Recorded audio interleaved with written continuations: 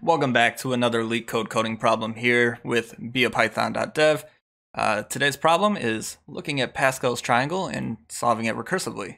The idea of Pascal's triangle is that each number in the insides of the triangle is the sum of the two numbers directly above it, and the outsides are 1. So your first row would be 1, your second row would be 1, 1, and then for the insides of the third row, you calculate it from the row before that. And this can be done recursively, as we said before, by taking a base case, which will always return a value, and then getting the previous row by doing a recursive call to the function that we're using.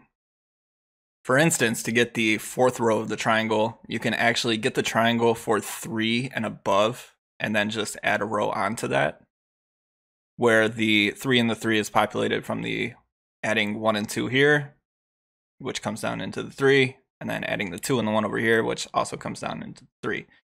So we're going to implement this in Python, again, recursively. So with any recursive function, we're going to want to define our base cases. So if numRows equals 0, return a empty list. If numRows equals 1, return, my keyboard is really delayed right now. Return, actually this is a list of list, so our base case here would just be this. I don't think we need to do else if, because we're just gonna fall through our condition if numRows is 2 or higher. So for this case, we need to define our new row that we're going to be adding on to the triangle above. So new row, so it'll just be a list of 1 for the outside, and then we will be calculating the inside, and then we'll be appending 1 to the end of that. So to do that, we need the previous row. Well, we actually need the whole triangle from the previous value of this function, and then we're going to add our new row to it. So to do that, we're going to call generate with numRows minus 1. So if we're generating a Pascal's triangle with rows equal to 4, getting the Pascal's triangle for rows equals 3, and then adding the new row onto it. And that will kind of recurse down, where we're stacking generate calls on top of each other. So for 3, we're getting the one for 2. For rows 2, we're getting the triangle for rows 1. Rows 1 hits our base case, and all of these method calls will end up returning and continuing through this result logic after this. So now we're going to want to get our new values that we're going to be putting into the new row. We'll just do this with a range loop.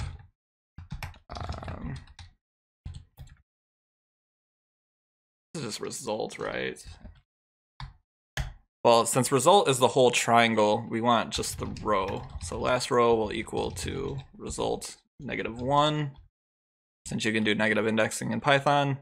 And then we're going to want to iterate and arrange for the length of that last row -1.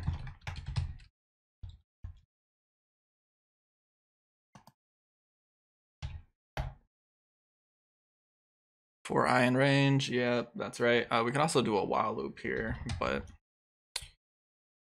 all right, so the number we're going to be adding is last row I. Yeah, the reason we want -1 is because with the way we're generating the interior number, we're doing last row I plus last row I plus 1. So if we don't do -1, we'll end up getting a index out of range for this function right here. And then we're just going to append this to the new row. And Python is not a big fan of camel case. I guess I'm mixing my camel case and my snake cases because of the way they're defining it here in the LeetCode guy up here.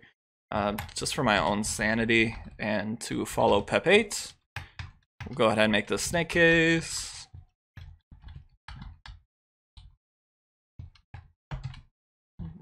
And I'm sure I end up missed one. I missed this one right here. All right, that's fine. So new row dot append the number that we calculated from the last row, and then this will just be new row dot append 1. Make sure that doesn't append on the 1 case, and it won't because we are returning right there. And then we're going to want to return this list. So actually we need to append the row that we just created onto our triangle. So result.append new row, and now we just return the result. All right, this should work. Let's go ahead and run this for the custom case. We'll start with 1. So this should hit this block right here and just return a 2-dimensional array of 1, 1. So running code status pending, judging, your input 1, still judging. At some point I really should get LeetCode Premium, which will make this run faster. Finished. All right. Your answer 1, expected answer 1. Exactly like we said, a list of list 1. All right, so custom test case 5, which should end up giving us this as defined in the problem statement. Let's go ahead and run this.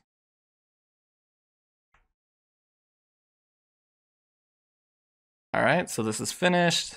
Your answer, expected answer, that ends up meeting. So now that we're pretty confident that this recursive case works for the Pascal triangle, we will go ahead and submit it. Well, actually, let's reread this. We're making assumptions that this is non-negative. Let's just confirm these assumptions. So given a non-negative integer, so we don't need to check for non-negative integers here. It never actually specified whether 0 would be fed in or not, so we just went ahead and covered that case there. And then we have the rest of our recursive algorithm. So we'll go ahead and submit this. Pending, accepted. All right, sounds good. So if you found this video helpful, please like and subscribe this video. It'll really help the channel grow.